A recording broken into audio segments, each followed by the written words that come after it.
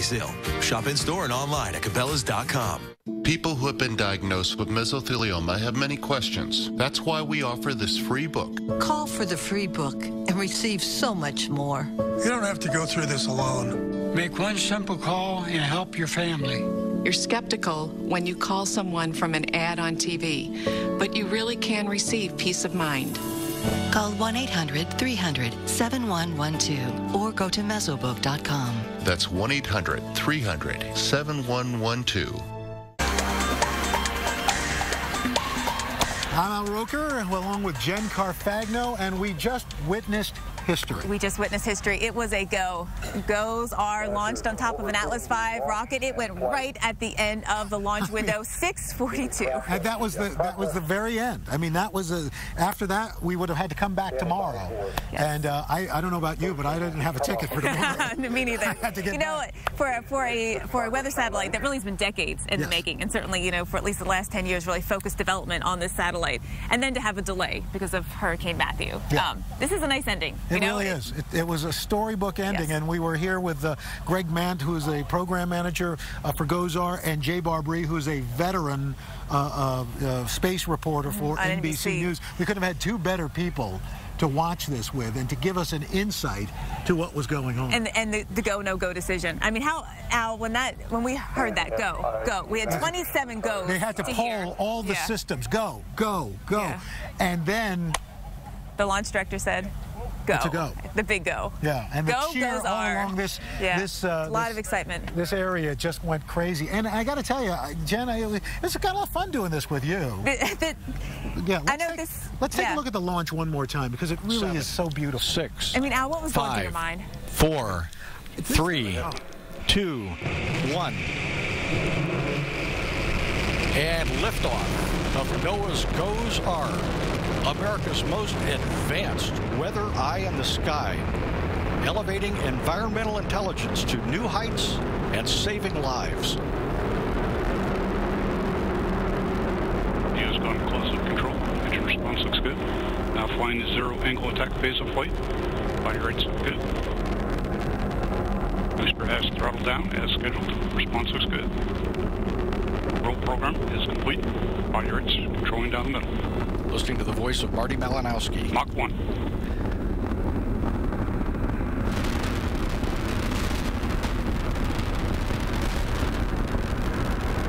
Standing by to pass through max Q. This is the maximum aerodynamic pressure area. And the thing is, when mechanical stress on the that Greg said to us, because I know you reached for your phone, I reached for mine. I have my son Nick here with me, and we were multitasking in a sense because you want to watch it, but you don't want to watch it. You don't want to experience. You want to experience that. You know, I put my phone up there, but I didn't look at all to see what I captured. Right. I watched the launch. I felt it though, Al. I mean, there was just an energy here, and it was in the light, it was in the sound, it was in the crowd, it was everything. In fact, I guess I didn't realize they were taping us watching this because we'd all immediately turned away from the cameras. There's lit. He's gone. Oh my gosh.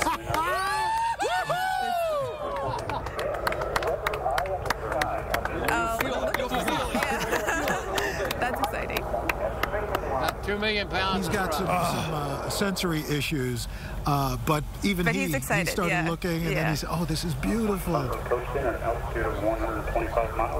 I mean, so at this point, when I had tears in my eyes at this point, and then you could this. Right about there, you could really feel it, and you could really hear. You know? I mean, Oh my gosh, that was spectacular. You see, you feel like a really good American out here, right? Yeah. I mean, we just watched a satellite launch carrying our greatest next generation weather satellite to space, and that's going to put us, on the cutting edge of remote sensing. For just a second, I thought they were counting us down to the end of the block, to the end of our show. Yeah, the launch. Yeah. Elevating environmental intelligence. Oh, I should watch this again and again. I know this really is a game changer, and I don't think when you hear that word bandied about a lot, but this really is. In this business, really is what we do, and because we do this for you folks, and it won't go into operation. It's going to take at least 18 days to get into its geostationary orbit. To get to an orbit. and then the degassing that has to occur, which we learned about. It's probably going to be 90 days before we see the first and even first baby picture, so to speak. And yeah, exactly, kind of almost like a sonogram. Yeah.